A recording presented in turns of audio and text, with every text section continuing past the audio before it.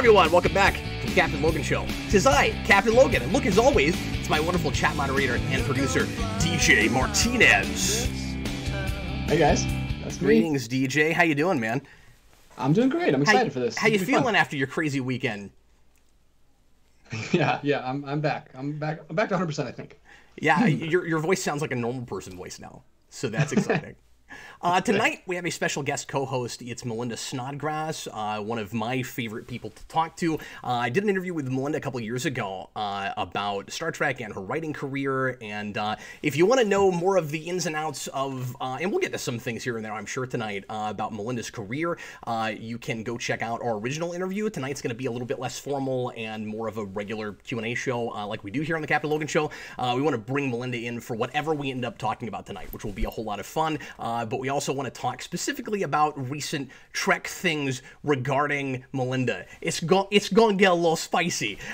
So Melinda is the writer of one of the most beloved episodes of Star Trek: The Next Generation, Measure of a Man, which winds up number one on a whole lot of people's lists, which is amazing because she only worked on really 4 or 5 scripts and was script editor through season 3, and then didn't write anymore after that. So it's amazing that a season 2 episode continues to top a lot of people's lists. But Melinda is also an author. She's working on a couple different series right now at the moment. She's constantly working on Wild Cards with George R.R. Martin, and I'm going to let her plug some things, and we'll talk about all kinds of things this evening. But as always, welcome, guys. Thanks a bunch for popping in live if you're doing that. Thanks for watching after the fact if you are doing that. And Melinda, welcome to the program. Thanks for spending an hour or two with us. Thank you for inviting me. I'm really looking forward to it. We had a good time in Kansas City at that con, so we're gonna have another. In fact, I think we got yelled at because we went over our allotted time, and people were going, "You're supposed to be doing this other thing," and I was like, "But we're having fun." So. Oh, that was really good. But anyway, I guess I didn't even know that. Thanks for inviting me. Well, thanks for sticking around longer that interview. It was really fun. It was super. I don't know. It was super relaxing, and I learned a lot. And anyway, it was great. So. I'm glad you're back. It was really cool of you to do this. So, as always, if you're watching live, folks, you can, if you want to make sure that a question or topic gets talked about on the program, you can leave a super chat in any dollar amount, and that will guarantee that we talk about whatever you want us to chat about. But we'll also do as many pre-written questions as possible as well. Our lead-in topic, as aforementioned, is gonna be Picard and its relationship with Melinda Snodgrass. So, some odd things happened with that show, and a lot of you guys know my feelings about that, and I won't get into that unless it gets relevant or anybody wants me to say anything about that show again. I'm kind of tired of talking about it, and I'm kind of tired of thinking about it. Honestly, it was out of my brain for a while, and now I gotta bring it back for a minute, which sort of sucks. But anyway, so Bruce Maddox is a character that was brought back for that show, more as a plot device than a character, certainly, but he's there for a minute. Spoiler alert, they kill him off as quick as they can. And Melinda created that character for The Measure of a Man, and her name is nowhere anywhere in Picard, nor, as I understand it, was she compensated in any way for using that character. So the first thing I want to ask you, Melinda, is what exactly are the Writers Guild rules when it comes to characters that a writer or ideas or what have you that a writer comes up with for an episode, and then when those things come back again? Because initially my understanding was that those things are wholesale owned by the studio. Is that not the case?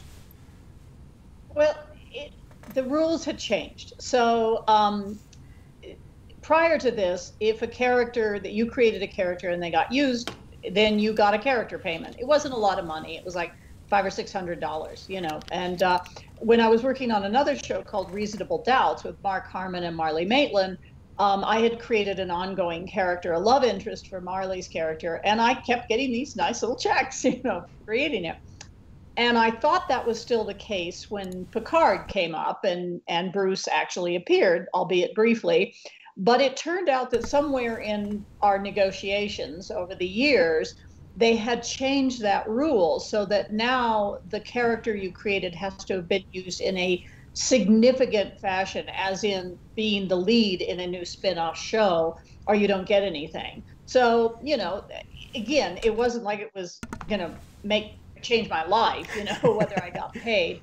I think what was more disturbing to me in a really fundamental way was that I've never watched any Trek. I did half of season 2 and all of season 3 with Next Generation, and then I was burnt out and I never watched any more Trek. And all of a sudden I started getting, messages on Twitter and on Facebook from my fans and friends going, "Did you know that Picard is based on Measure of a Man?" And I went, "No, really? How interesting." And so it felt a little odd that nobody ever, from the studio or the writers' room ever said, "Hey, we're going to use this, seminal episode that you wrote, and we're going to build Picard around this episode." And I would have liked to have known. I would have liked to have been asked to be in the writers' room. Truthfully, I think I would have enjoyed that, and it would have been fun. There were some great characters in that series, and I would have liked to have written for it. But water under the bridge, and I don't totally understand what went on, but something went on. So that was what happened. And because I thought I was perhaps going to get a character payment, I did end up watching the Picard show just to see what they did with poor old Bruce, and that was how that all happened. So were you expecting, and should you have expected at least a credit, at least a mention of your name? I would have been nice. Yeah. I think that when they did, I believe when Wrath of Khan, when the feature film was made based on Space Seed, they actually credited the author of the episode from original Trek, Space Seed. He did get a credit. He was mentioned on the feature film, and I think it would have been nice. In this era of Me Too and Time's Up, it does feel like women, oftentimes we end up getting erased off of our own creative endeavors. So I think it just, it would have been courteous, to have mentioned that Measure of a Man was the sort of genesis of this idea. They made choices that I found to be odd, but I wasn't in the writer's room. I wasn't on the show, so I couldn't make my opinions known until well after the fact. So after this thing had aired. So, Melinda, I'm so down on that show and on New Trek anyway. I'd love to think you could have made a difference. I have my doubts that you in that room would have made any difference at all.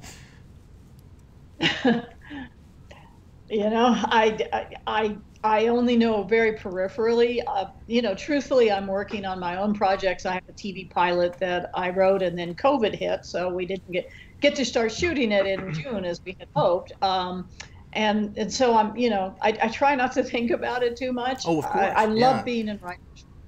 I love writing scripts, and so I miss that, but thank God I have the novels, and it's good to be home in New Mexico. I was in LA for quite some time because I was working on Wild Cards, trying to get that set up, and Hollywood is I love it, and it makes you crazy all at the same time. Would you say at this point in your career you kind of prefer writing books, or is it sort of, all things being equal, is it sort of 6 of one and half a dozen of the other? If I could, all things being equal, I would rather be in a writer's room on a TV show. I love writing scripts. I find the spareness and the elegance of script writing to be really, really exciting. I mean, novels are great, except that there are certain things I hate writing in novels, like interior dialogue. If I can at all make it an actual dialogue, I will do that. And description. I hate writing description. And that's one of my worst flaws. I mean, my writers group is always going, "Great dialogue. Are they in a white room? Could you possibly tell us where they are?" And I'm like, "Oh yeah. Can I just have the set designer do that?" So I do love writing scripts, and I love the collaborative nature of it. I mean, if you have good actors sometimes you don't even have to write that dialogue. You can let the actor do it for you with just a look. And that's an incredible feeling. And we can't get away with that in novels. But I love to write. Bottom line, I'm always going to write. I'll probably be dying and still trying to go. Wait, I have this one story I want to finish telling. I'm sure it can also be helpful and just really fun to write for an actor, right? Like a pre-established character that somebody has in their performance helped to develop, and then you've already got that foundation to work on. Oh yeah, and figuring out certain quirks of actors and things that work really well for them and things that don't. I mean, that's one of the reasons that it's really important for a writing staff to get to watch dailies, because periodically you'll go, "Ooh, never write a line like that again for this particular actor," or that worked really well. How can we? And so it gives you a better sense of, because it is a team effort. I mean, it's an enormous team effort. But it's everybody's working for the same result, which is to hopefully make something wonderful that entertains and maybe gives people a moment of inspiration or something to think about. And God knows this is the golden age of television right now. This is the best television has ever been. I mean, we have so many wonderful shows to watch. I was going to ask you this later. What is the best thing on right now, if you're Melinda Snodgrass? Oh, which you are. Right on. Which I am, yeah. Because nobody would want to pretend to have that last name. Yeah, but it's so memorable. I remember being a kid seeing Measure of a Man, like noticing your name, and I never noticed Ryder's name. It was like, what's a Snodgrass? It means at the place of the well-mowed grass. And actually, when I can answer this one question, I'll go back, because Roger Zelazny convinced my first writing agent to stop trying to make me change my name, because he said nobody will ever forget her name, and if they like her books, they'll go find them. So and my father would, it would have killed him if I had done that. What is the best thing on television right now? Well, I'm a science fiction girl, so I'm going to say The Mandalorian. Yeah. Which I love. I'm so excited you picked something I've seen. Well, it's pretty much. I mean, I'm a little bit behind on things, and I keep rewatching stuff I love, like Star Wars Rebels. Are you getting the feeling I love Star Wars? Because I do. Yeah, I didn't know you were that big of a Star Wars fan. I am a huge Star Wars fan. I haven't watched it yet, but how did you feel about the end of Clone Wars? I thought it was so bittersweet and moving, and I loved Clone Wars too. I've watched. In fact, I own all the discs for Rebels and Clone Wars, and now I don't have to pull out the discs because I have Disney Plus. I mean, I like the Marvel movies. I'm looking forward to the new Marvel shows. Falcon and Winter Soldier. I'm just trying to think if something has really. What did I watch recently that I quite liked? Oddly enough, Enola Holmes. I thought it was really cute and well done. Oh, I don't even know what that is. Oh, cool. I started that, but I haven't finished it yet. I'm excited about that. Yeah, it's about Sherlock and Mycroft Holmes' little sister, Enola. And she's a teenager, and it's just sweet and fun. And the other thing that I watched was The Old Guard, which is kind of a TV movie. Clearly, it's a backdoor pilot. And with Charlize, I'm going to mispronounce her name, Charlize Theron. I enjoyed that. I mean, there's just so many things to dip into. I mean, I'm way behind. I have to watch the second season of The Umbrella Academy. I haven't even watched the first yet. Oh, yeah. I've been threatening to finally review that with DJ for months. Melinda, we are mostly a superhero channel here. That's most of what we talk about. So I'm glad you brought up MCU and Umbrella Academy and some things, because my audience is going to want to pick your brain about some of that stuff, I'm sure. So you guys keep the questions coming, and feel free to ask Melinda about especially Marvel stuff and that kind of thing, because I didn't know if you'd watched any of that. So that's exciting. You'll have things to say about things we usually talk about here. Well, I edit and co-created a superhero franchise with George Martin. Wild Cards is a superhero franchise. Yep. I mean, our books are about superheroes, so yeah. Well, and I was going to ask you if you were even still, keeping up with any superhero these days, or if that was mostly just, inspired by stuff that you looked at when you were younger. So you've answered that now, but let me ask you this: when you were growing up, who was your superhero? Like, who was your guy or your gal?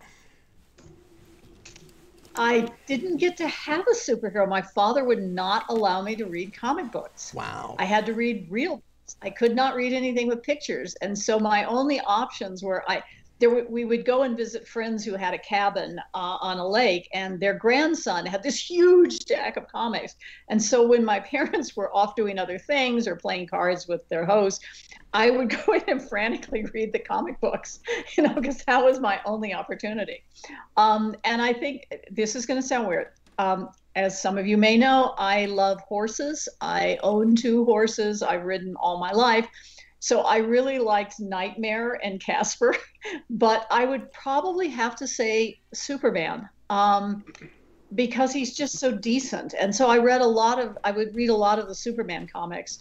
And it wasn't until I became an adult and got involved with first George, the superhero game that George was running for us, and then doing wild cards, that I really started paying attention. And I admit I've come to it more through the visual medium than I did through comics, because part of it, I had a very, very close friend, Lynn Wein, who created Swamp Thing and Wolverine, and et cetera, et cetera. And I even said to Lynn, I used to go over to the house and we would watch the Flash, and we would watch all the superhero shows together. And I had to say to him, it's like, I don't even know where to jump in, because the Marvel written universe is so big in the DC. And, Lynn edited for both of those huge companies. And, it just seemed overwhelming. And the MCU was a way for me to be introduced to it and not be completely overwhelmed by, wait a minute, did they retcon what was in, Infinity Wars? I mean, it was just hard to figure out how to get into it if you sort of hadn't been following it. Oh, so. yeah, certainly. So, yeah, I'm a film girl, Well, that's the thing we talk about a lot on the channel is gateways, jumping on points, how to get into comics, because, yeah, it's not the easiest thing. And especially, even if you're, like, a big comics reader like I am, and you get out for a while, like I have. I've read very little new in the last couple of years. Now I'm in that place. It was just really overwhelming trying to get back in. And I stayed current for 10 years, and that's hard. So I can only imagine what it's like for somebody that didn't grow up with it. Oh yeah, it was, and I have read all of the Darth Vader comics that have been done. I just think they're brilliant. I have a huge stack of them. Every one of them was so fantastic. I think that first one is great. And I wasn't sure about that second volume. Was it Kieran Gillen that started it, and then but that second volume I wasn't into. I mispronounced. Yeah, I'll mispronounce his name. Soul. It's Soul. Yeah. So I just think he's a terrific writer. Yeah, I think he is too. Yeah. So I enjoyed all of them, and. I know he told the full story, but I was like, I would like to have some more, please. Because I find Darth Vader fascinating. So yeah, me too. And I've tried that new volume that just started, the first couple issues of that. It's pretty good too. The kind of in between Empire and Jedi stuff. It started. I forget who was writing that, but it started off pretty well. So yeah. Somebody earlier mentioned that they, prefer the old EU, and I'm kind of in that place too. How do you feel about that as far as Star Wars goes? Yeah, I was disappointed in the 3 new, the new generation. I mean, I like things that bring in fresh blood. I mean, we did that in Wild Cards, and I think made it stronger. But I felt like they lost what made Star Wars.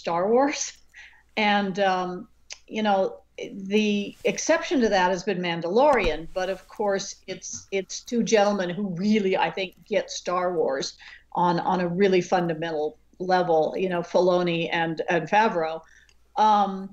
And truthfully, I prefer the older movies and Clone Wars and Rebels to the new characters. And some of that, it's certainly very appealing actors and characters that I think could have grown, but the first one felt like they just remade the first Star Wars movie with younger, newer people, with Finn and Rey. And then I'm an outlier. I really liked The Last Jedi. I thought it was brave. I thought it made some fascinating choices, took some big risks. And then I thought the third one just kind of was, I played video games too, and that movie felt like a fetch quest for me. Yeah. It was like, well, first you go here and you have to get this thing, and then you go here and get this other thing that takes you to this other place that it just it felt like a fetch quest. And for a moment I thought they'd actually killed Chewie, and it's horrible. I mean, I actually got teary, when I was at the theater opening day watching it, because I always try to go see Star Wars movies on the opening day because I love them so much. And then it turned out not to be true. And so I was like, no consequences. And that's, wasn't it sad they wouldn't even allow anything like that to stick? It's like, why are you screwing with me? And within 10 minutes too. Yeah, it was like, and then there was Rogue One, which was so powerful. I mean, at the end of that, I was just blown back in my seat in the theater, and I was like, okay, this is a Star Wars movie made by Disney, and my God, they went there, they killed everyone, and because it was a suicide mission, and it was so powerful, it was so moving. So yeah, I love Rogue One. I like Rogue One a lot also, yeah. Solar Dragon and a couple other people mentioned that they had never heard of wildcards, and I figured we'd see a little bit of that. So would you give us just a real brief, obviously not history of wildcards, it goes back a few decades and there's a ton of it, but can you just kind of pitch it a little bit, just let folks know like what that is, maybe what the best jumping on point is it all the way back at the beginning, or is it something more recent that's come out? I know we kind of did this when I interviewed you before, but for folks watching right now, they might like to know something about that series. Okay. Wild Cards is a shared world anthology, which means that George and I created the sandbox. We invited a lot of writers to come and play in the sandbox. The fun of it is that we get to use each other's characters. I'm writing a wild card story right now where my character is interacting with two characters created by other writers, Paul Cornell and Carrie Vaughn. So that's that. It is also a superhero universe where we try to take a really real world look at what would happen if there were superheroes. And it all started in 1946 when an alien virus was field tested on Earth that has dire consequences. Most people it kills, other people it twists into horrible forms. They're called jokers. And then our superheroes are called aces. And we've been doing this for a lot of years with some wonderfully talented writers. I think the two best places to start, book one, called Wild Cards, is sort of the historical that begins in 1946 and then goes up to 1984, 85. And then after that, I would jump in on Inside Straight, which is our new generation with a whole new generation of writers. Just terrifically talented people. Daniel Abraham, who's part of the Expanse, he and his partner are James S. A. Corey, and Carrie Vaughn, and Paul Cornell, who wrote for Doctor Who. I mean, we have some extraordinary writers in that. And then if you love it, get in touch with me and I'll tell you, because not all of our books are perfect. I mean, George and I've gotten a lot better at this as we've done it over the years. But I'm very proud of Wild Cards, and I did work very hard to get it set up in Hollywood, and then sadly we didn't get to go to series. We did wrote some scripts, and we did some great work in a wonderful writer's room, but unfortunately Hulu was sold 100% to Disney, and I think that we had sold to Hulu, and I think that kind of killed us because Hulu had Marvel, that's and disappointing. Disney has Marvel. So, at the time, they didn't need enough. they've been weird about, like, yeah, what darker stuff they'll let continue and where they're gonna put it. And I mean, the sense has been anything really rough and tumble Marvel might want to do would probably go to Hulu, but they haven't done like a Daredevil or anything like that yet. So if they're not willing to go even as far as Netflix Daredevil, you ain't gonna get wild cards there. Sadly, no. Having read some wild cards, it's dark. It gets pretty brutal, and I've only read the first book. There are probably stories and books that aren't as dark, but like overall, that's a pretty rough and tumble universe. Yes, I mean, you know, we wanted to, and our newer books, we have, with the younger generation, we have a couple that are actually funny. I mean, just flat out comedic.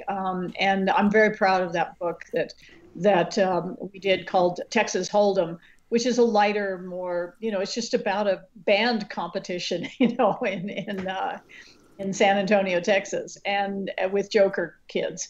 So we've had, you know, we've done a whole different feel. You know, some of them are, you know, young people learning that the world, that fake heroism versus real heroism. And, you know, we've done horror, we've done time travel. I mean, we sort of mix it up and play these things. And I just finished editing a big book set in Great Britain called Three Kings.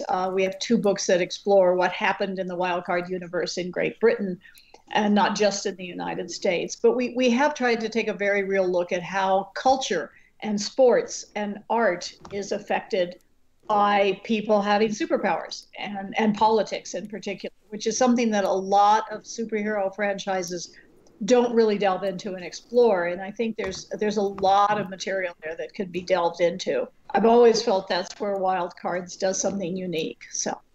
And that's often been one of my biggest criticisms of the big two in comics, DC and Marvel, where they want the status quo of like politics and culture to look pretty much like what it does in the real world. And if you had that many people with superpowers and you had the Earth getting wrecked by aliens every other weekend, it just wouldn't. The culture would be different. And that's one of the things I really like about what I've read of Wild Cards.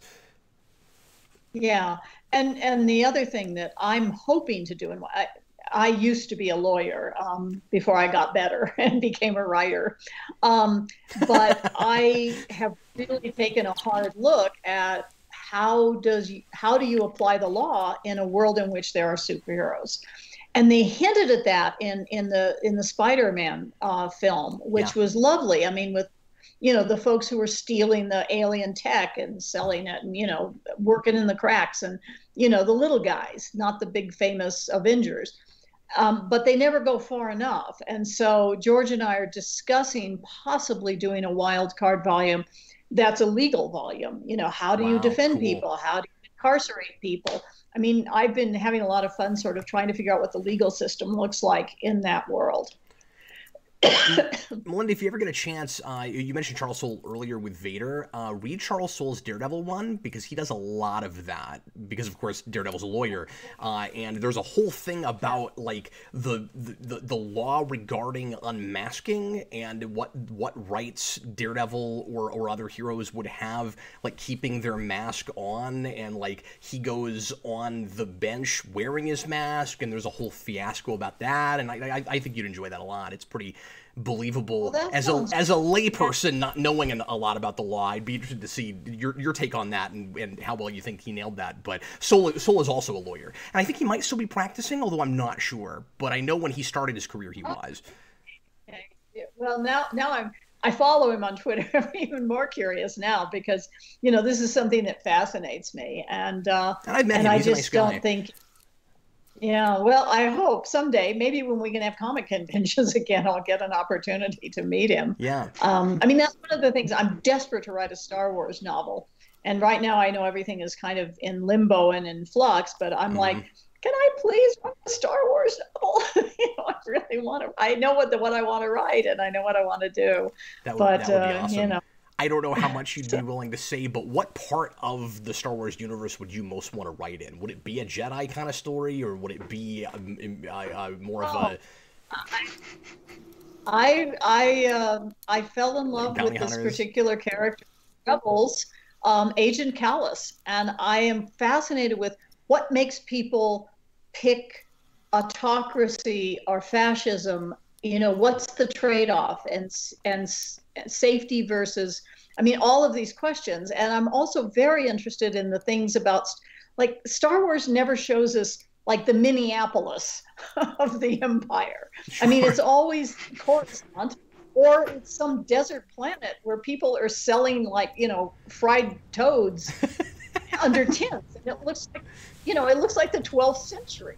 And I'm like, is there no Amazon? I mean, our mall, and I want to do a story where he goes undercover to break up a rebel group, and he actually succeeds, but who are these people? And, I know who I bring in, but I want to look at that world. I want to look at what the economics look like. Is there a stock market? I mean, who's manipulating it? I mean, there's so many things that I'm just eager to do.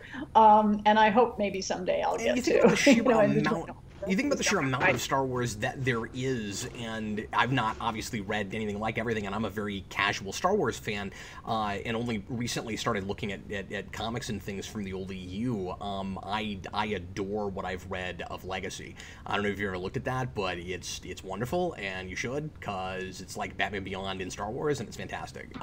But there's of what I've looked at, I'm with you. There's not enough like culture. Like, just specific culture on some of those planets. Coruscant is lazy, man. It's like, conveniently, the entire planet is a city, so we don't have to do anything interesting about like separate city-states and different kinds of places. It's just all the same. It's one big planet. It's all the same. And the thing is, they're all like that. You got desert planet, and you got ice planet, and like, it wouldn't be like that. Like, what is the Minneapolis, and do they have traveling theater groups that come through? And oh my God, it's going to come. I mean, I want this. And that's what I want to write about.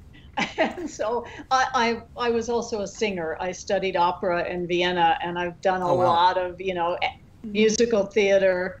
And so, I know what those things are like. And I thought, what a perfect way to carry messages without, it's like the traveling musical group, theater group coming through and dropping off messages, and they're not suspected because they're just a bunch of hoofers, And like, what could does you that look imagine like? So an improv troupe in Star Wars? That'd be fantastic. And they might have some aliens in their cast, and how is that with the high human thing that happens? I mean, there's so much juice. I love it. I mean, I know we're talking so much about Star Wars and everybody's going, but didn't you write for Star Trek? And I'm like, yeah, because I grew up on Trek, but I guess if I had a choice, I would rather be in the Star Wars universe. It's a little grubbier, and it looks like it's more fun, than Star Trek. It's a little too antiseptic, the Star Trek universe as it's developed. Yeah, and I never thought it had to be that way. I mean, I don't want to get into that right now, but like, and of course, I'm a all serious Star Trek fan, so obviously I've seen a lot more stuff than you have, and I don't have that exact same perspective on it. But during the TNG era, early on, it definitely was like that. You were talking about like art and culture and stuff in Star Wars. That was one of the things I did really appreciate about Rebels. That you had the girl with the Mandalorian suit that was like a graffiti artist. Like, you hadn't really seen anything like that in the Star Wars before. Yeah, explosive graffiti art, as a matter of fact. So some folks asking a couple things about wild cards. We'll hit these real quick, and then DJ, I'll let you start throwing some questions at us. I know it's been like half an hour, but we've jumped over to like a bazillion different things. Jedi Knight, Geevolution, if you could choose a streaming service to host wild cards, what would you choose? I mean, obviously they apparently attempted Hulu and it didn't end up working out. I don't know if you have a chance at shopping that around again. I would say immediately after what happened with Watchmen, the best place for it is HBO. HBO is a possibility. I also think, Amazon, I think is doing really interesting things. I mean, Apple needs material, so it's just. But right now, everything is sort of on hiatus, so we're just kind of having to, which one would I pick? I would love to pick a place where we become the big tentpole show for them. So, maybe Apple, just because it's like, hey, we could anchor a big franchise for you. But we're going to have to see, what develops. And meanwhile, we'll keep turning out the books and having fun with that. Well, and Amazon could potentially be a good place for it if they found interest because of the success they're having with The Boys, although they might find that redundant. I don't know. Have you watched any of that? Because some folks were asking about that earlier, and I still haven't watched it yet because I'm tired of cynical superhero stuff, to be perfectly honest with you, especially on television. And so I've still not looked at it, but people are writing me hard about not having seen it yet. So have you watched any of that? I watched the first season. I don't want to get myself in trouble because I work in this business, sure, but I have not watched the second season because I thought it was vile. I mean, that's the only word I can use for it. And I just, I felt like, I watch all the superhero stuff because I kind of need to know because of trying to get wild cards set up. And I preferred the Umbrella Academy. I didn't find any heart in The Boys. I just found it to be shocking for the sake of shocking, and I thought, life is so hard right now anyway for so many people. I don't need that in my space.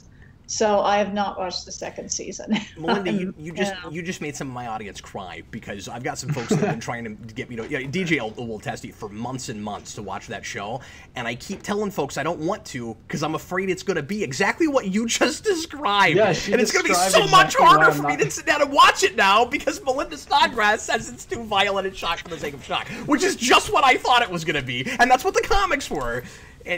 Anyway.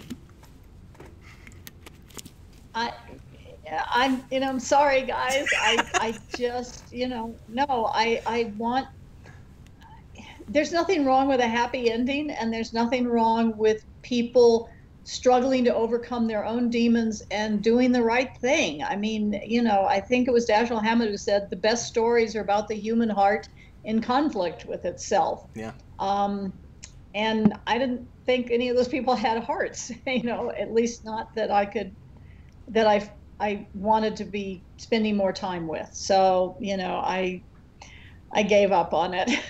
And I'm not saying I won't still look at it, but hearing that hurts my feelings. I was hoping that it wasn't like that. And when I say, Melinda Snodgrass says, this is the editor of Wild Cards. Wild Cards was hard for me to read in places, and because that pushes some envelopes. Yeah, when I'm finding it shocking and overwhelming, I'm going to recommend a show that's now off the air, but if people want to see a great science fiction show that doesn't look like science fiction for the first 6 episodes, watch Person of Interest. It's a masterclass in writing for television. And it's Jonah Nolan who now does Westworld, and it's fantastic show with a brilliant cast. So, I've watched it all the way through. I own it on disc, and I rarely do that. I've watched it 3 times all the way through, and it's a stunning tour de force of both writing and making television and plotting and structure. And so, if you're interested in great writing for television, that's a show I can highly recommend. I started it and never finished it, but I love Emerson, so I want to sit down and finish that at some point. I'm glad to know that you're saying it stays good, because I don't know if that was one of those things that actually had a decent ending or not, and that's pretty impressive what you're describing on network these days, and not like an HBO or a Showtime or a streaming thing. So that's pretty cool. Jonah had the luxury. It's sad because he knew the show was going to end after 4.5 seasons, and he had 13 episodes, and so they were able to craft. And I have this very strong feeling. I'm passionate about this, that you have to stick the landing. If you blow the ending, I don't care how great the ride was. I think it leaves people with a terrible taste in their mouth. And my example of that is I played this video game, 3 video games called Mass Effect. I don't know if anybody else is a Mass Effect game player.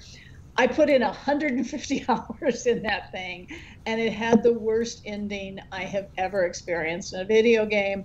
And it ruined it for me. And I haven't even been able to go back and replay. And I like to replay. I've replayed Dragon Age Origins like 4 times, but this game I'm just like, oh, I love this world. I love these characters. Oh, I can't do it again because I know that ending is out there, or that lack of an ending. And yeah, this is something I feel very strongly about. Always know your ending before you start writing, whether it's a book or a TV series or whatever it is, movie. You've got to know where it ends, and you've got to be able to write to it. And if you let people down, they will not forgive you, whether it's a book or a movie or a television series. And you guys have heard me say this for years and years, so now we've got a professional on the channel also saying the same thing. I've always said you write toward an ending, and if your characters naturally take you to some other place, then that's fine, that's natural, but you can't have zero idea of where it's going. You also don't have to meticulously outline and have it all figured out, but always write toward it. I don't like to start a project unless I have like a flash of what the last scene might be. I know exactly what the last scene is, but then I was an outliner before I went to Hollywood, and in Hollywood we break stories. We very carefully break a script, and we put in the final scene of Act 5 if we're doing the teaser in 5 acts or teaser in 4 acts, and then I usually go stick the teaser in, and then you put in the ends of Act 1, Act 2, Act 3, Act 4, and then you plot backwards, because if you know where you have to be, you know what has to take you there, and it's enormously helpful. So I teach this structure and plotting class a lot at universities, and cool. Sometimes with friends, so I'll come in and do a guest lecture. I would love to have you come in and talk to my group at some point. I may ask you about that at some point. Baron OKC, in the Wildcard books, do you write out characters like Dr. Tachyon and Fortunato to make room for new ones, or do you just consider their stories finished? We consider their stories finished. Every character has an arc, and once that arc is told, it's time for them to, it loses freshness if you just keep grinding on a character after they've made their journey.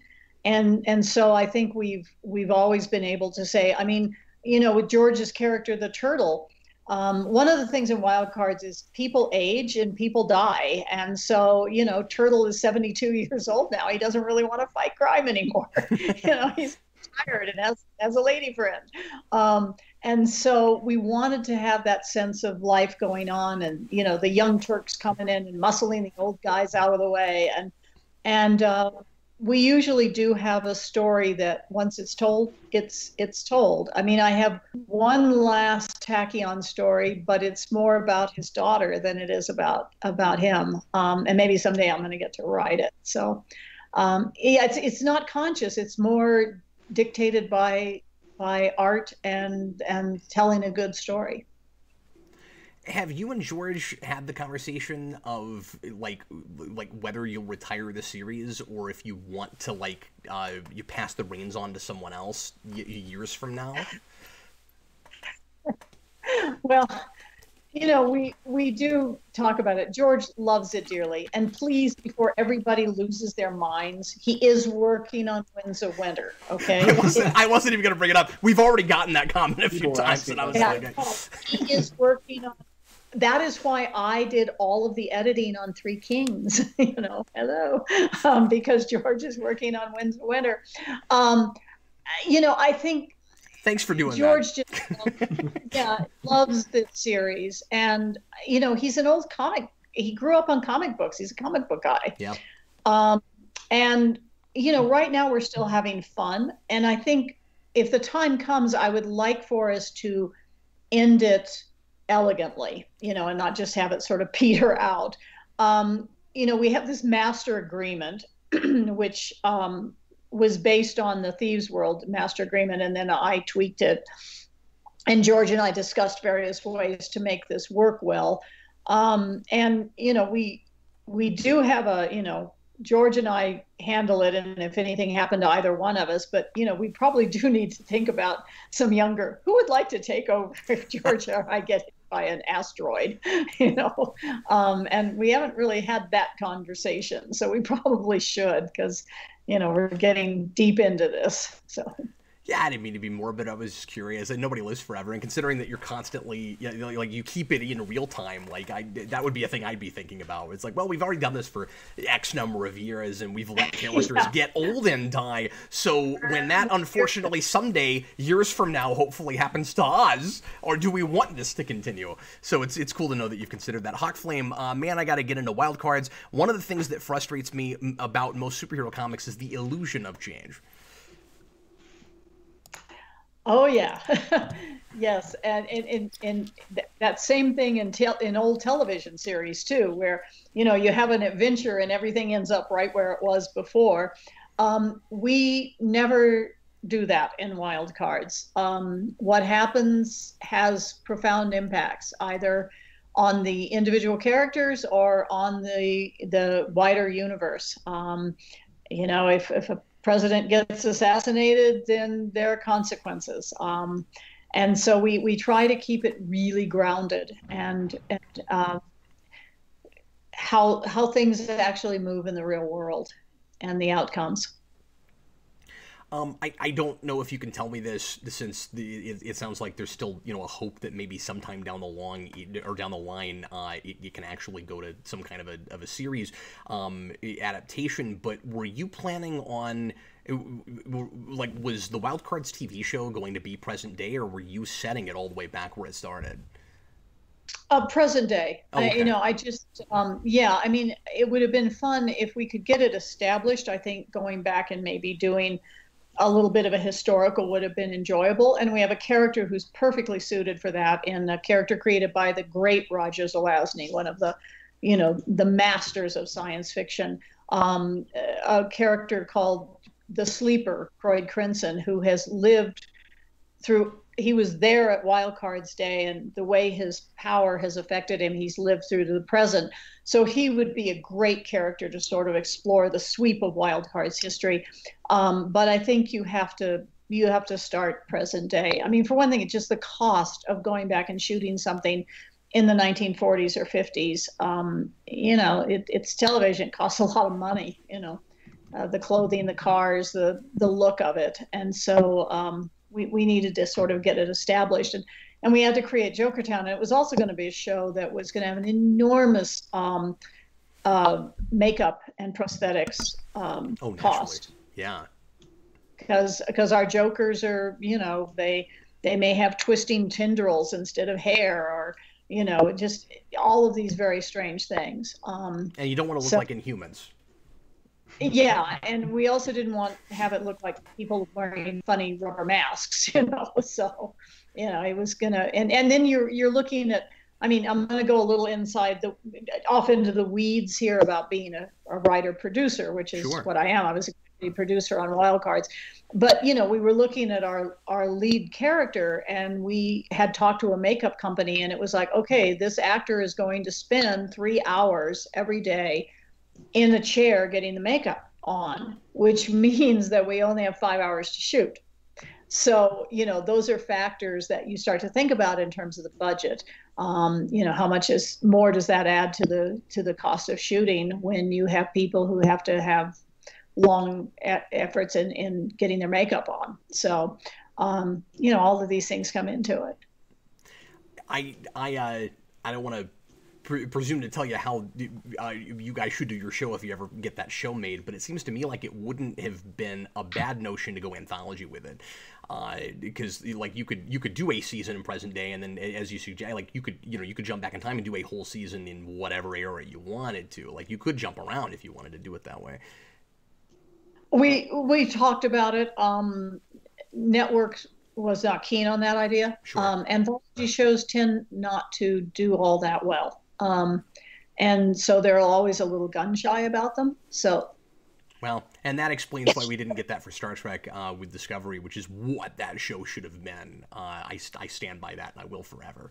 But I think that's kind of what Fuller wanted to do in the first place. From everything I've looked at, like there was I think a pitch to make an anthology, if I understand it right. But yeah, I mean that makes a lot of sense, because when you look at a lot of the anthology shows we've had that have been really popular, it's been a season and then they've petered off. Like there's not an anthology show that I can think of that's had more than 2 successful seasons, and even then usually it's the second season was okay, and then it just gets bad or no one cares. So that's understandable.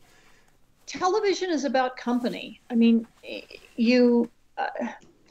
I commit to shows because I fall in love with the characters, and I think a lot of viewers do that too. I mean, movies are a spectacle; they're a visceral moment. But television is you're inviting people into your living room. In the old days, once a week. Now, maybe because you're binging, you know, couple 3 episodes at a time. But you're watching it because of the characters, the people, and they're who you want to spend time with. And I think the problem with an anthology show is, however creative and interesting each individual episode might be, you don't have that connection. I mean, for me, that's why I don't particularly enjoy them. And I always end up, you know, wanting to watch something where, you know, I fall in love with the characters, and, you know, I can't wait for The Mandalorian just a couple more weeks, you know, to see these characters come back, because I'm invested in them now. Lewis Cox' American Horror Story has gotten not so well. I did like season 3 but after that season I didn't care. And yeah, I've heard that. And that's true of all of the other ones of those kinds of shows that I've heard of. I've not watched a lot of that kind of thing, to be honest with you. But I mean, in theory, I like the idea of like season miniseries that all have kind of the same initial premise. So sort of like a Twilight Zone that takes 10 hours to tell. I like that more than I like the old school like single episode anthology idea. But it just seems really hard to stick the landing on that every time. I mean, I've said this a lot on the show, but that's what Heroes was originally supposed to be. And that cast got too popular, so they season by season kept the same cast around, and they kept telling the same story, but worse every time. And originally it was supposed to be a new group of heroes every season. Oh, really? Interesting. Which, in retrospect, I wish they'd done, because it got terrible. Yeah, no, I watched the first season of Heroes, and then I wandered away. And your brain thanks you for it. I mean, we now have, I love this new model. I mean, financially, it's not great for writers, because, you know, when you're doing 8 episodes or 10 episodes, but what it means is you can plot you can have an adventure, plot it across 8 or 10 episodes and tie it up and have a beginning, a middle, and an end, and a satisfying, and then you come up with what's the next thing that happens. And that's, I mean, we've gone much more to the BBC model, and I think it makes for better television than sort of just grinding out the episode of the week. You know, what's the adventure of the week? Now you're building toward a climax that you know, takes these characters on a journey. I mean, I love this new model of storytelling. And I don't know why it took us so long to finally adopt that. I don't know. Maybe, you know, it just took forever. Well, the streamers, I think, really made the difference. Of course. I mean, I remember one producer when I was a baby screenwriter, and I was agonizing over the changes that people wanted to a script I'd just written, and it was Ira Bear, actually, who was a real mentor to me, and I learned a great deal from Ira. But Ira said to me, "Melinda, you've got to stop taking this so seriously. Remember, we're just the filler between the important part, which is selling toilet paper." I never forgot that, you know. But now with the streamers and people having subscriptions, we're not just the filler between selling toilet paper. Yeah, the whole model is different. The way it makes its money is different. It's not even broadcast like it was, so it's not there where you know, the network would love for people to just spend an hour watching commercials, but nobody's going to do that. It's a completely different model. Right. Yeah. DJ, let's, after almost an hour, finally go to the phones, as it were. Let's answer some questions, shall we?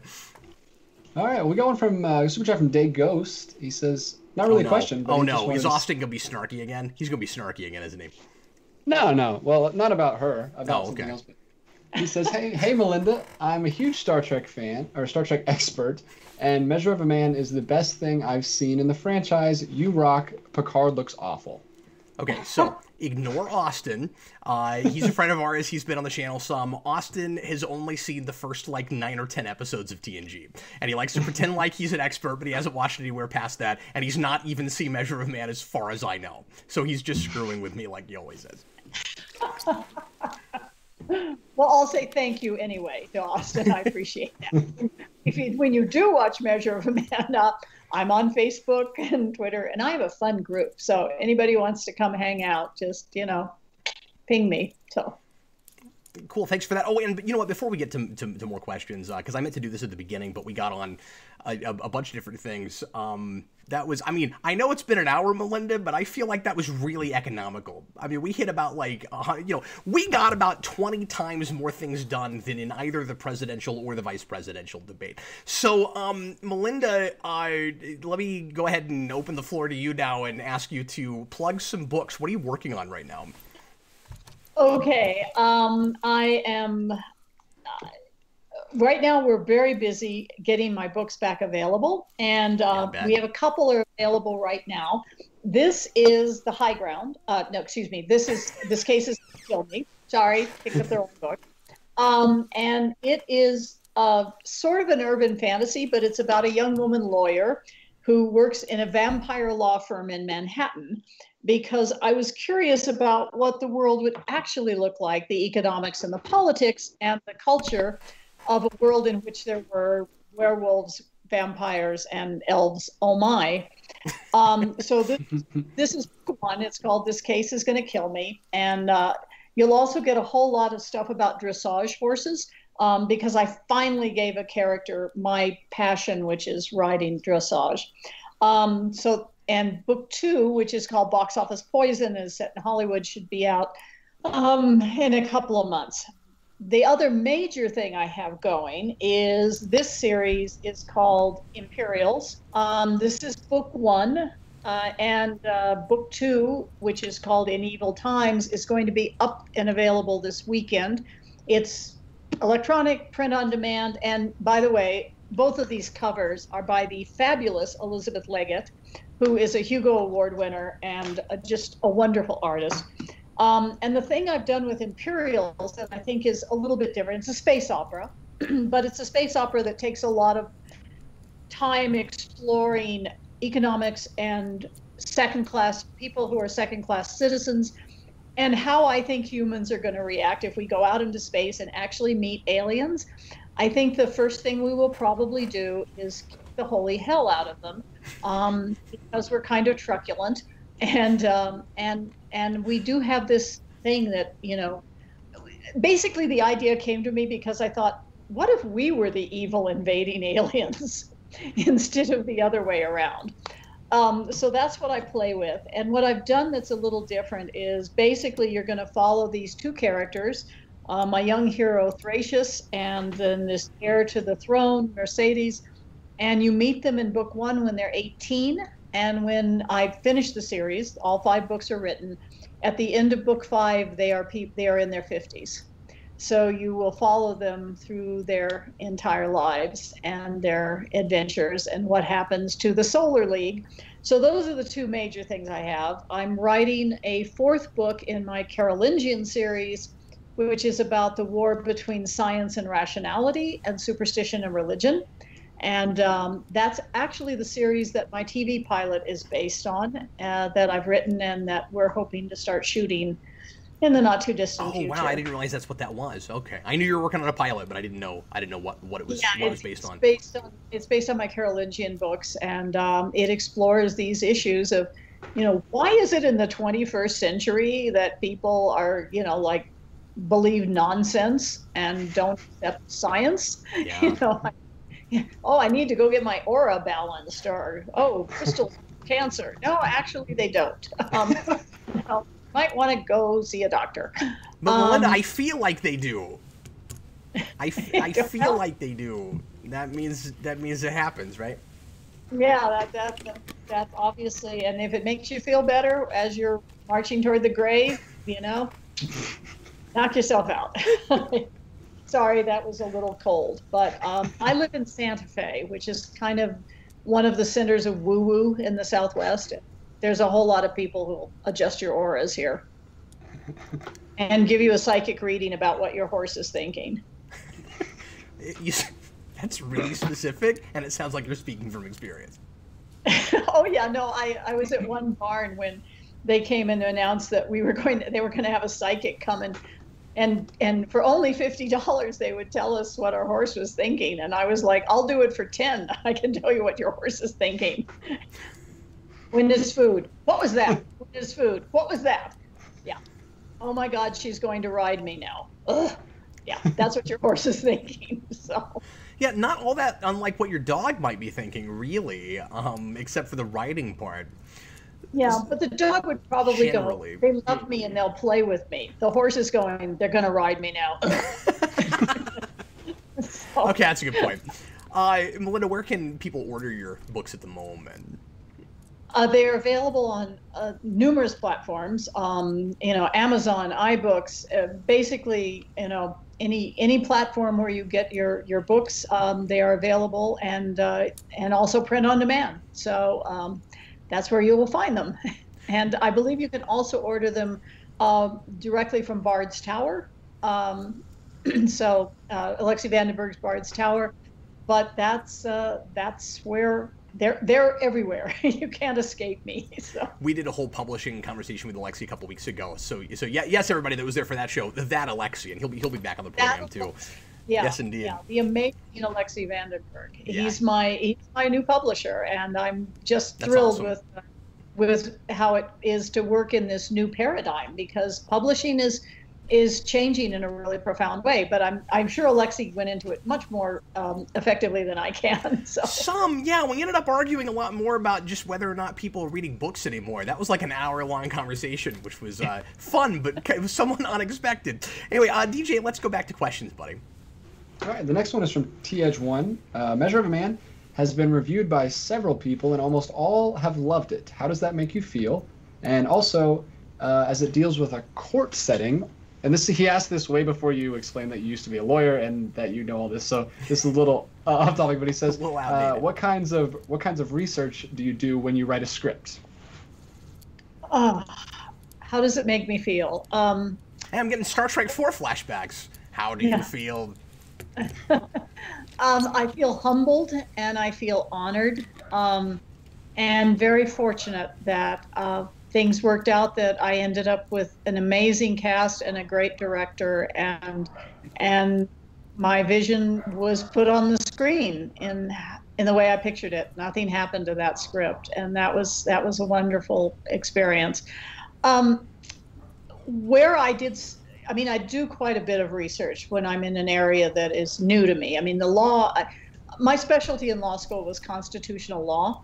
And actually, Measure of a Man is based off of an infamous Supreme Court decision called Dred Scott, where a slave was brought into free territory, and he then said, I'm in a free territory now. I'm free. I'm a person. And the Supreme Court held that he was not. He was, in fact, still property, and he was returned to his owner.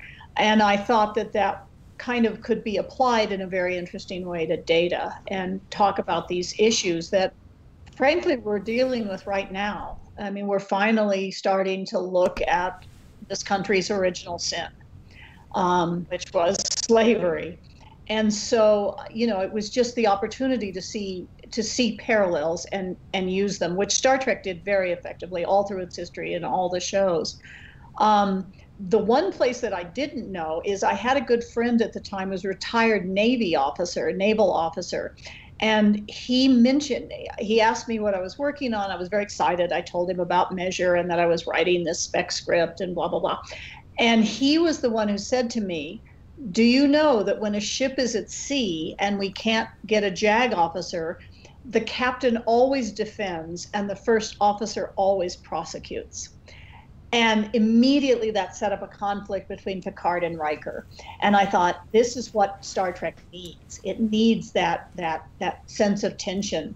And thanks to Jerry Weber, that script became much more powerful and much more meaningful because it could pit Riker and Picard against each other and put Riker in a very tough place emotionally. And that's what you want to do. You want to torture your characters. So. And that was one of the hardest TV shows in history to do that with, because of the original series Bible, which was in the future we're so enlightened we don't have interpersonal conflict anymore. And you're like, okay, that's a nice sentiment, but how do you make a TV show out of that? Yeah, then you don't have drama. I mean, drama is about conflict. And that was one of the hardest things about working on that show. And so you had to have a thing like that. And I mean, I get art out of adversity, and you've managed it with that script. But I mean, those were in those days were real few and far between. And it's really hard to work under those kinds of constraints. Certainly, Melinda, it's really interesting that you said, and I think you mentioned that when we talked before, that came from a real world dynamic in the military, because I have read reviews of I've read a lot of literature about Star Trek and the making of Star Trek, and I have a huge reference library, and I have read a lot of reviews, or at least a couple reviews that have that have called that kind of like an unbelievable, unrealistic plot device just to create that tension. It's really funny that it came from a real world thing, and there are people that thought that it was really contrived. Yeah, no, it was absolutely, the recommendation from a retired naval officer, and he even showed me, the regs in I think I have he gave me his regulations book. I have it here in the library. Oh, cool. So no, and things that happened. I mean, I invented the poker game because the original teaser I had written for that script, they couldn't shoot it. It was in a swimming pool, right? It was going to use a swimming pool. I was going to have Data having read everything there was to read about how to swim. And then when he gets in the water, he sinks like a stone, because according to Rick Stern and Akuda, he weighed like 400 pounds. And so, he just sort of walks across the bottom of the pool and gets out and goes, okay, that didn't work. Well, first of all, they didn't want to go on location. Trek had a really hard time going on location. And as my boss told me, Brent's makeup would have washed off. So we had to come up with something. I had to come up with something different. And we wanted, I was looking for something where you can read all the books, but it doesn't match the actual experience. So hence the poker game. Yeah, which was utilized constantly and became a big kind of through that series. And every time you talk about that, I just imagine the last episode of that show. The final scene is Picard finally going into the poker game, and I always just imagine it now in a swimming pool. It's like Picard's like, I should have done this years ago, and he just gets in the pool with everybody. DJ, what else we got? All right, we have a question kind of similar to that. Daniel Davis, Melinda, how difficult was it to work on a long franchise and series with rules and notes about its characters? Yeah, interesting. Well, the thing when I teach, I always tell young aspiring screenwriters, if you cannot stand to have your work touched, do not go to Hollywood. Write novels, because you are going to get vast numbers of notes, and you have to find a technique for handling that. And the one that was provided to me by another producer I worked with is that once I've written my script, my version of it, the way I see it, you film it perfectly in your head, and then you let it go. Just let it go, because you know that your boss, the showrunner is going to have an opinion, the director is going to have notes, the actors are going to have questions, the studio is going to weigh in, and the network is going to weigh in, and standards and practices will probably weigh in as well. And so there will be this constant churn as things, adjust and change. And oftentimes, if you're not the showrunner on a show, your script will be taken over by the showrunner or another executive producer, and it will be rewritten by that person.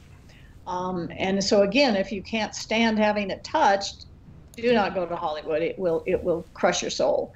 But you find techniques. I mean, the trade-off is that they give you huge wheelbarrow loads of money. And so, as opposed to writing books, which don't give you huge wheelbarrow loads of money. So it's a balancing act. But you kind of learn to accept it, and you have to.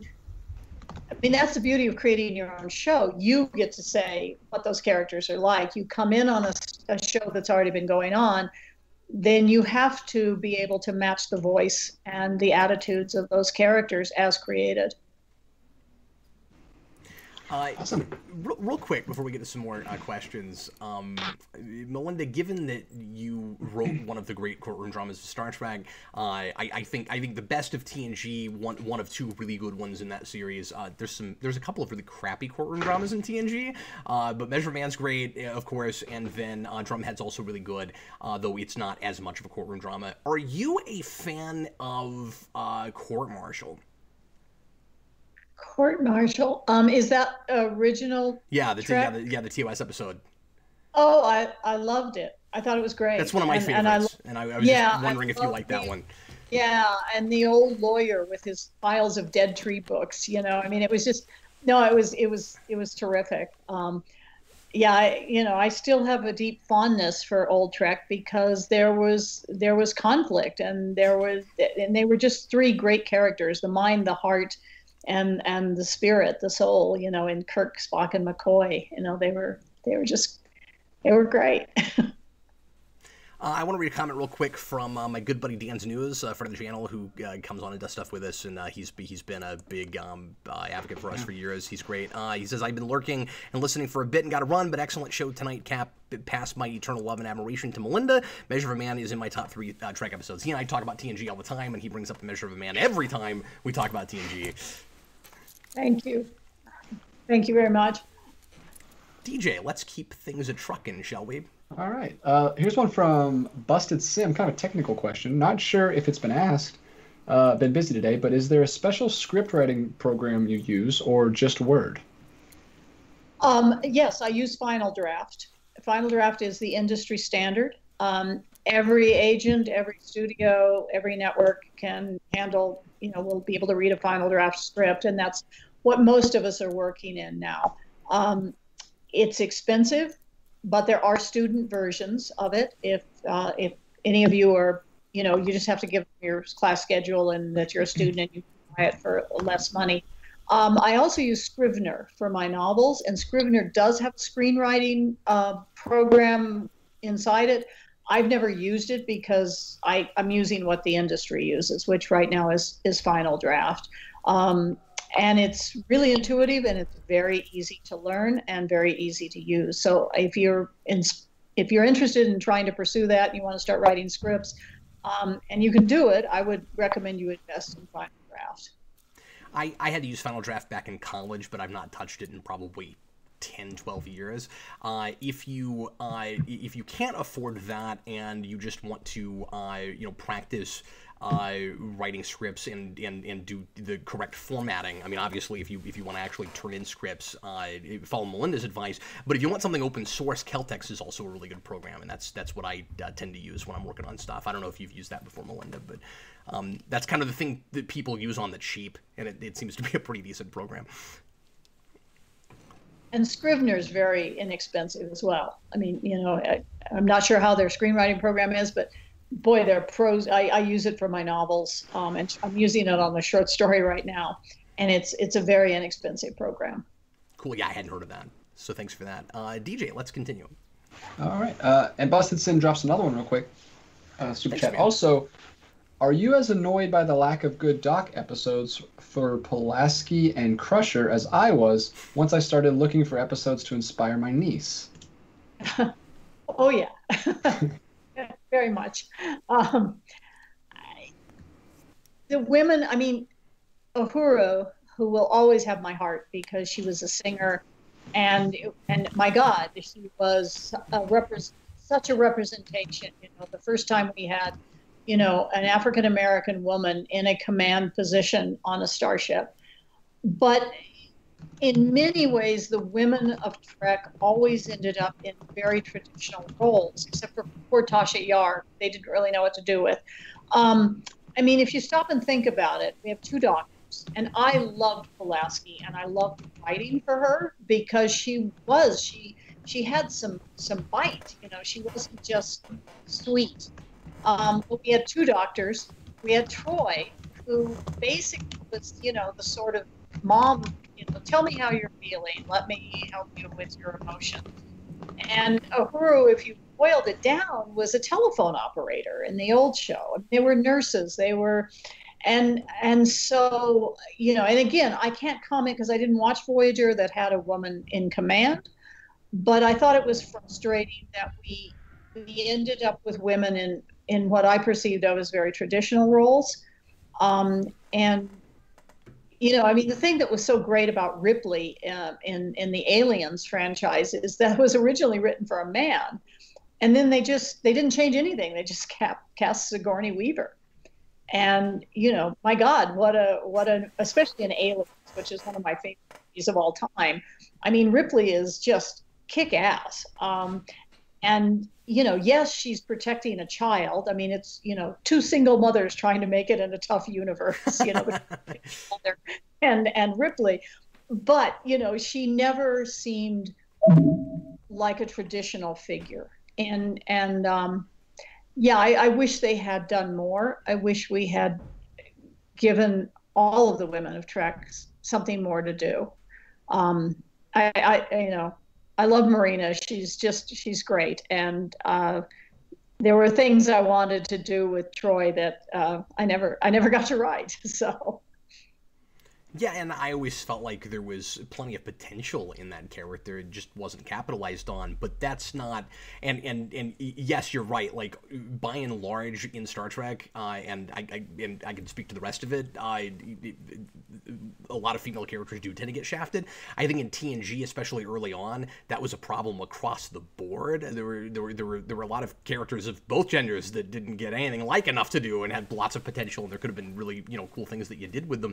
Do you agree with me? Because this is an unpopular opinion. I think had Pulaski stuck around, she had every potential to be a fan favorite character. People hated her in season 2. I think you leave Diana Muldaur there for 2 or 3 more years and you let writers really do some stuff with her, and she would have turned everybody around on that character. I absolutely agree. Diana is a wonderful actress. And just, you know, and again, Pulaski wasn't just pablum. I mean, she just wasn't homogenized. She was, you know, I like the fact that she kind of gave data shit all the time, and she would stand up to Picard. I mean, everybody else goes, oh my God, Picard, you know, you're so brilliant, the Picard maneuver, which we all decided was him tugging down his uniform, was the Picard maneuver. But yeah, I'm just really disappointed but there was this push to, you know, get hot babes, and instead of, you know, older women, we're not invisible, you know, we're really not, and we still have things to do and say and offer. Yeah. And I found it disappointing that, I mean, I was reading about what happened to the actress who played, which I, you know, again, because I didn't know this character until I watched Picard, 7 of 9. I mean, a costume that literally she had to be sewn into. And I'm like, that sounds like old Hollywood to me. That sounds like the old Hollywood that we should have been walking away from. You know, and when we saw her in Picard, thank God she wasn't in the cat suit and she actually looked like a person. You know, it's a good move.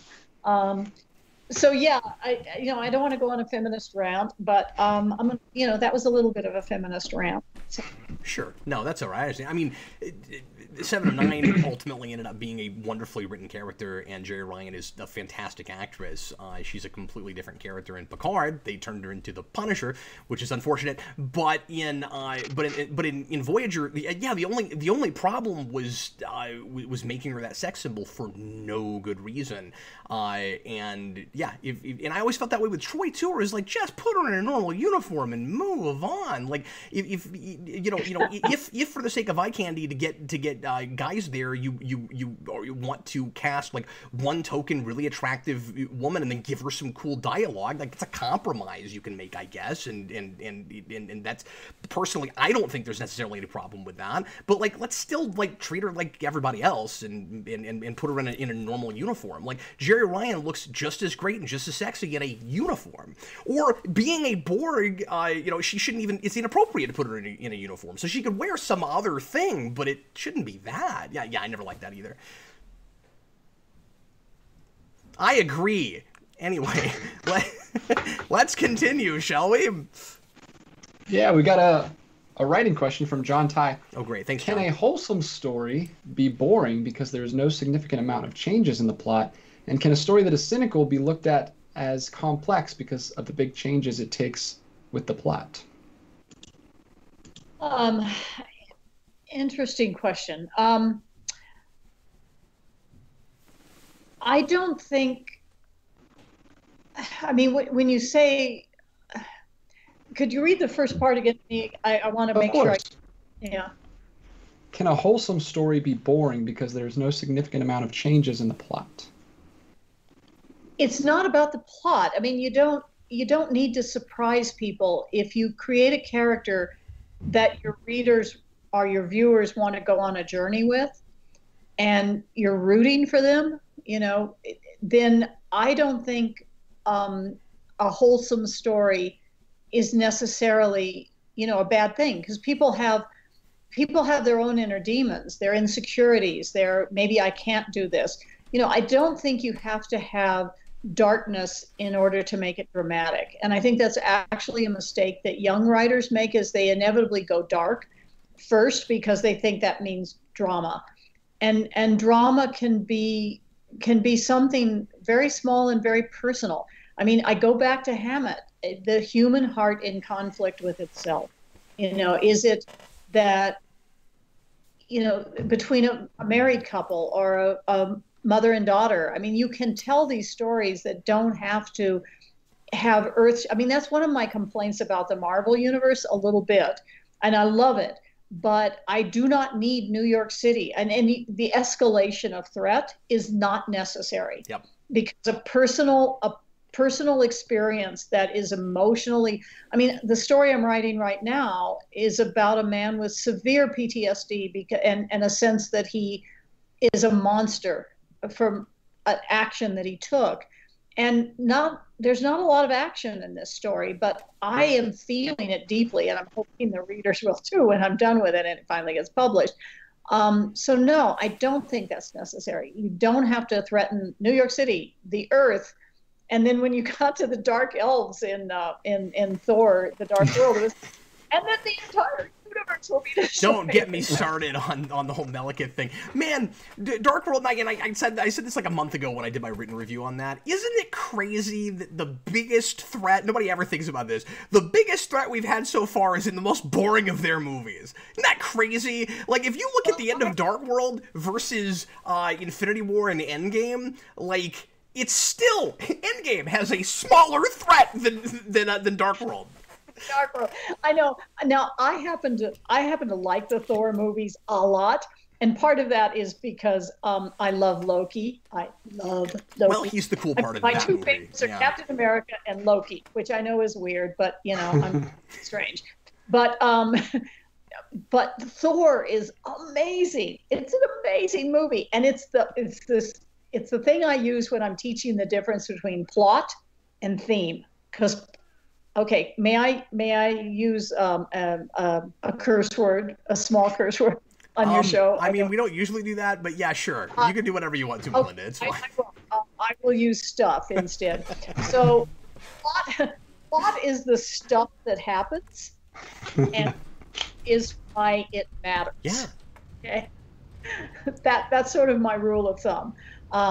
And I sometimes use a stronger word than stuff, but yeah, that's so. And Thor typifies that. The theme of it is so powerful, and the plot is less important than the theme. So yeah, sorry, I went on a writing nerd thing. No, that's totally cool. No, that's great. I do, DJ, I'll tell you, I do that on a regular basis. I come at everything from a writer's perspective, and so that's what I'm always doing. So yeah, these guys are used to it. But yeah, I mean, that explains why you seem to like Spider-Man: Homecoming as much as you do, because it figured that out as well, right? Like that is not a giantly crazy, huge, threat by the end of it. It's just a guy who got a raw deal and is trying to figure out a way to keep his family going. And weirdly, Keaton's, and of course I love Keaton anyway, but like his Vulture I think is my favorite villain in MCU right now, which is nuts because he's like the most small-time villain they've got. But the thematic crux of the taking the Vulture idea, where he's like a guy who's a scavenger, that's a stroke of genius, and we've not done that in comics with him. Right. DJ. Real quick question here. Mutali wants to know: has Melinda seen HBO's Watchmen? Oh yes, yeah. I watched Watchmen. It was extraordinary. And, I'm really kind of glad they didn't go on. I think it was, they told the story, and I'm not sure where you would go from that. And, what a lens on modern American culture. I mean, it was just, I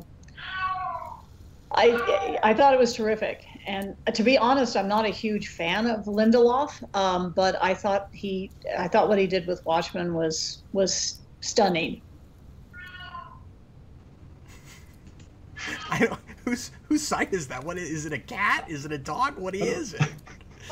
It's my 19-year-old cat. Oh, my! You have a 19-year-old cat? That's amazing. I know. He's really old, and periodically he forgets where I am, and then he starts yelling, going, "Where are you?"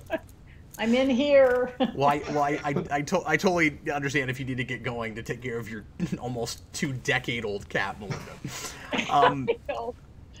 Watchmen is a really polarizing thing. We've talked about it extensively here on the channel. DJ and I are both in the and Dan Torrey too. Where all three of us did a panel on that. We were very much in the overall this is brilliant kind of camp. And wow, that is a big cat. Oh God. That's awesome. But yeah, so I didn't know if you'd seen that.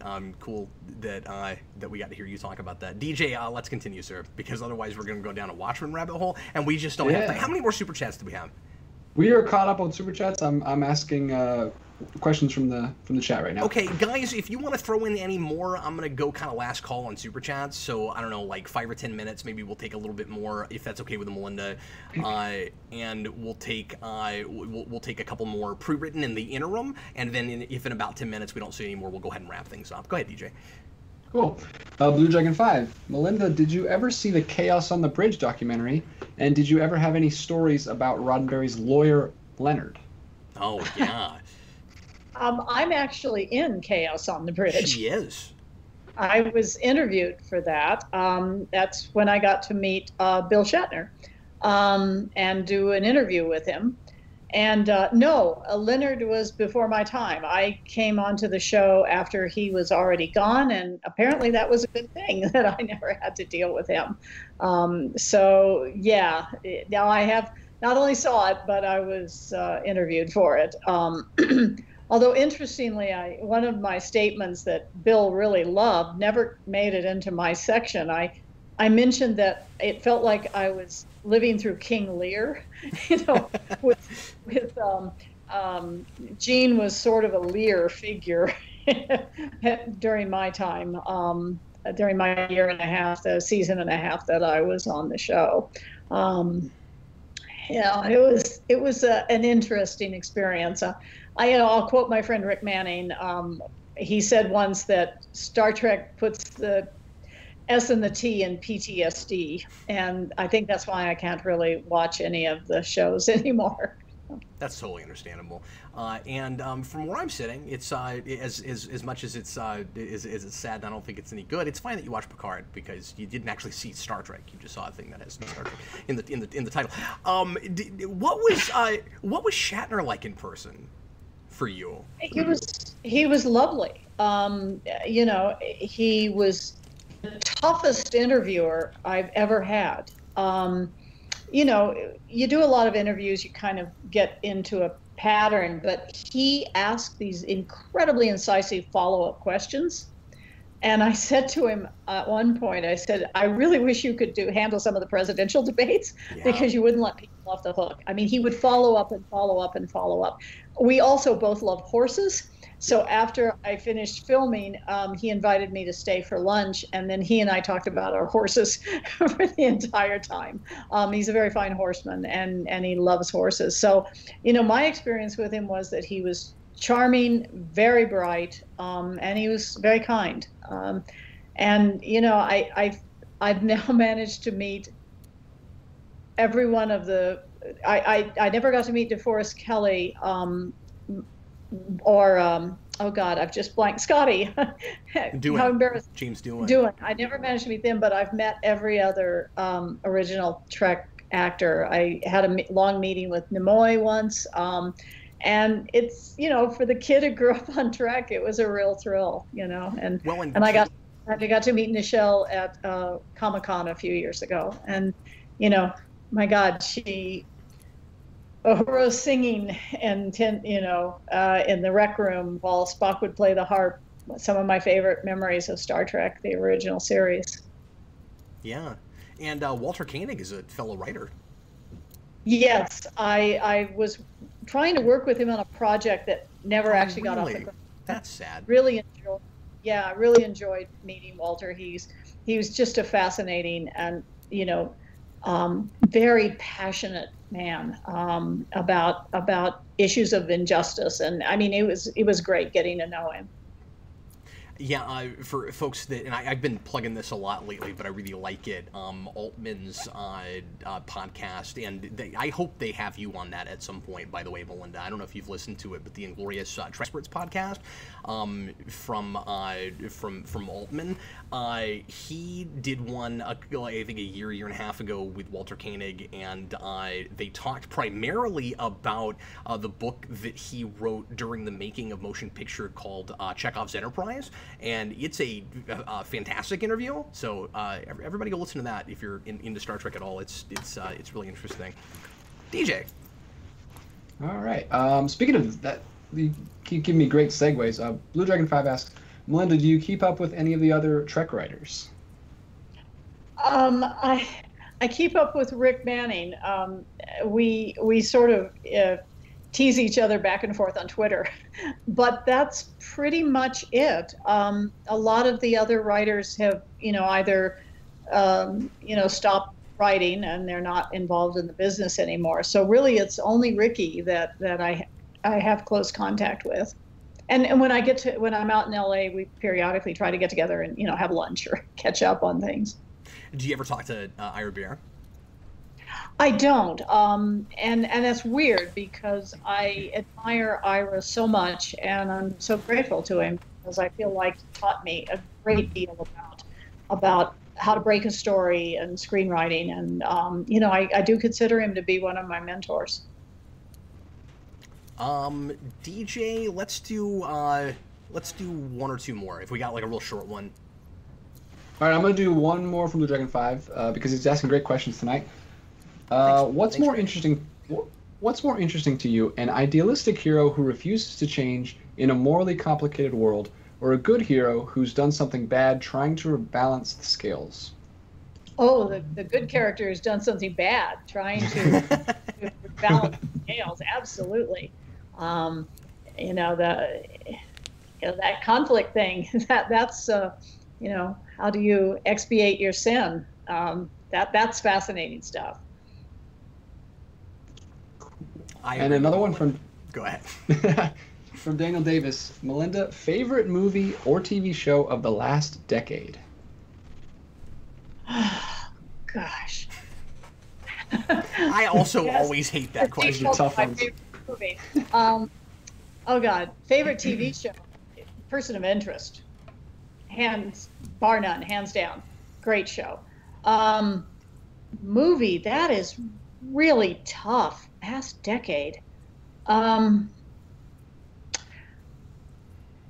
probably Rogue One. Was it was it in the past decade? Yeah. Yeah. I mean, there's so many things I've enjoyed, but that movie has stayed with me. And I think that, and if you want my favorite movie, it's going to be Casablanca. Which I finally watched for the first time like 3 or 4 months ago, and it's just brilliant. It's one of those that I always kind of avoided because it's just like talked about so much. I felt like I'd seen it, and then I watched it. I was like, oh yeah, I should have grown up with this, shouldn't I have? Okay. You should have grown up with this. It's extraordinary. So yeah, so there you go. Those are my. DJ, do you see anything else that's earth-shattering? No. I'm just kind of interested in this one. Blue Dragon 5 wants to know if she is a fan of Seth MacFarlane's The Orville at all. Oh, I love The Orville. Yes. Oh, good. I love The Orville. Yeah, I mean, sometimes the jokes are corny and they fall flat. The Orville is what Star Trek should have been. What Next Generation should have been. I'm sorry. I love it. I'm like, please, I can't wait. You give me more Orville. I'm glad you're watching that because that's like real Star Trek. It is. I mean, and they finally. I hated the holodeck. I hated it. I wanted them to decide that it caused cancer, and they had to close them all down because I thought it made lazy writing. Yeah. And I just hated it. And the Orville found a way to use the holodeck in an interesting way, which was in that incredible episode where the young security officer deals with her trauma by going through it. And then, of course, the holodeck is for porn, okay? Yeah. I mean, and they just address that, and they don't mess around, Yeah, they it worked, and that should have seemed to. A lot of that show is we could talk about the Orville all day long. I'm glad I asked it. That felt, yeah, I'm glad you did too. Very often, and they don't always hit the mark, but very often they'll do a thing where I'm like, that's going to be too heavy-handed, and then they don't only stick the landing; they go a totally different direction than what you would have expected, and it's just wonderful. That episode has the scariest clown in the history of scary clowns. It's freaking horrifying. It was like he was like, "It hold my beer." Like, it's so much scarier. No, I like the show very, very much. I would love to have written for it. I mean, it's great. Oh, I wish they'd bring you in for a script. That would be great.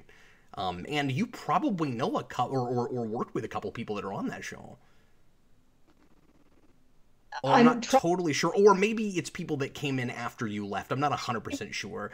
I mean, I know you didn't work with Braga. No, and Echevarria, one of them, I can't remember which one I rewrote. I rewrote their script, the Data's Daughter script. Yeah. But I can't remember which of the two gentlemen it was. It's been a long time. But I can't remember right off either. Yeah, that I did the rewrite. That's The Offspring. The Offspring, yeah. I still call it Data's Daughter because that was our shorthand for it. We had shorthands for everything. Hot Fudge Troy, Data's Daughter. Oh my God, I got so sick of Hot Fudge Troy. Like, throughout that whole series, she just is so obsessed with I'm convinced she would rather eat ice cream than, like, have relations with a man. I'm convinced of that.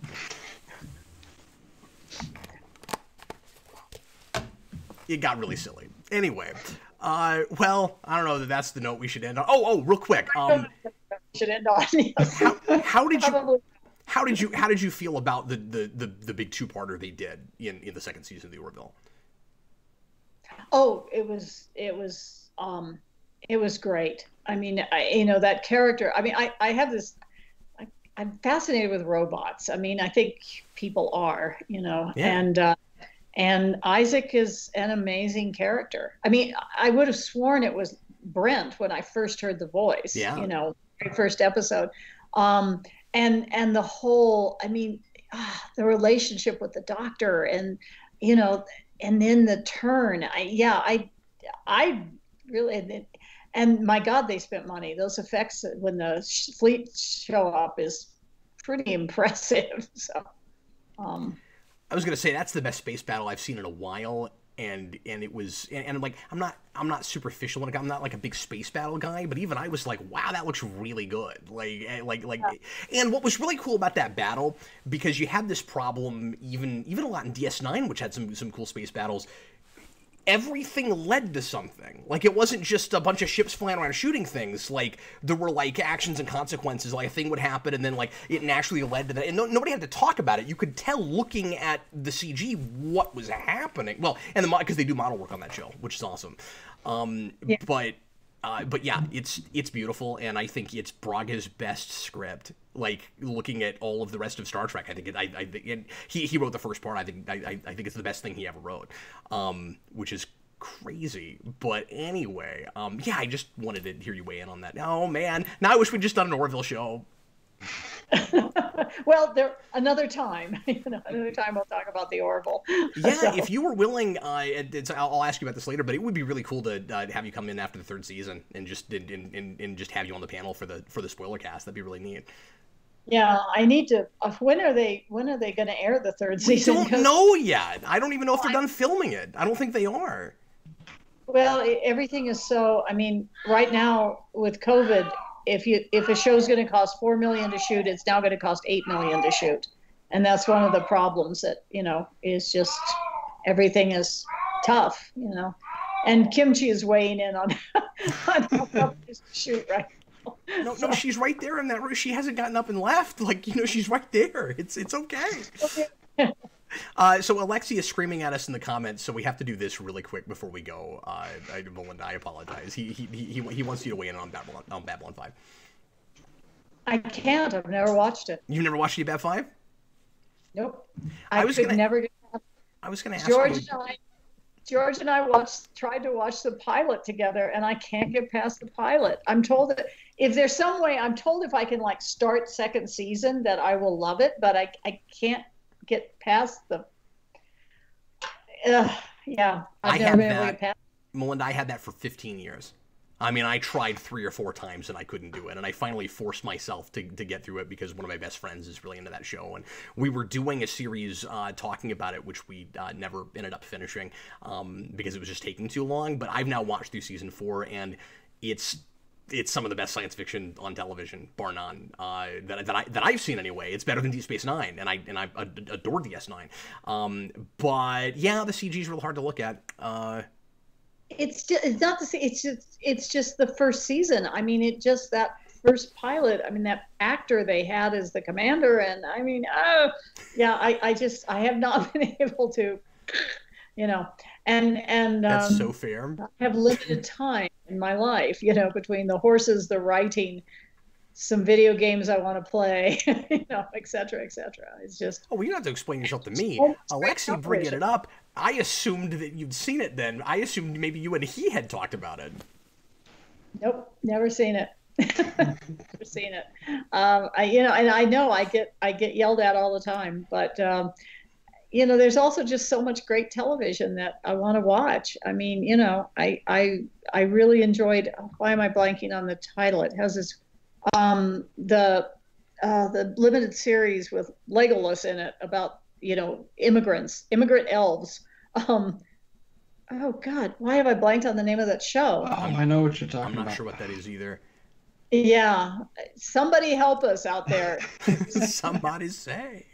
Yeah, because I blanked on it had an odd title, but and in fact I have a screener. It's sitting right in the other room. But Carnival Row, is that what it's called? Carnival Row, yes, thank you. Carnival Row. Yeah, there's a fantasy show for you. I need to finish that. My wife and I started the first episode, but we never got back to it for some reason. I liked it. It's better. It really builds, and it really goes to very interesting places. So yeah, I quite enjoyed it. So, and I guess on that note, I should probably go make some dinner. Absolutely. Yeah. Well, hey, thanks for sticking around and hanging out with us for so long, Melinda. Really as always, so much fun. Thank Really you guys appreciate for your having me. time. Yeah, of course. I wanted to have you on the show forever, so it was really neat of you to do it. And thanks to Alexi for putting this together for us. Everybody check out Melinda's books. They are at everywhere bookstores are sold. If you have forgotten the names of everything we talked about, Melinda does have a website, and if you just look up Melinda Snodgrass, you'll find that. And in the meantime, thanks so much for watching. As always, everybody, you guys are great, and come check us out Tuesday night. DJ and I are going to watch Thor Ragnarok and do the Marvel Mania on that. So look forward to that. And in the meantime, I was Captain Logan. This was DJ Martinez. Bye, guys. And special guest host Melinda Snodgrass. Thanks, guys. Good Later, night. folks.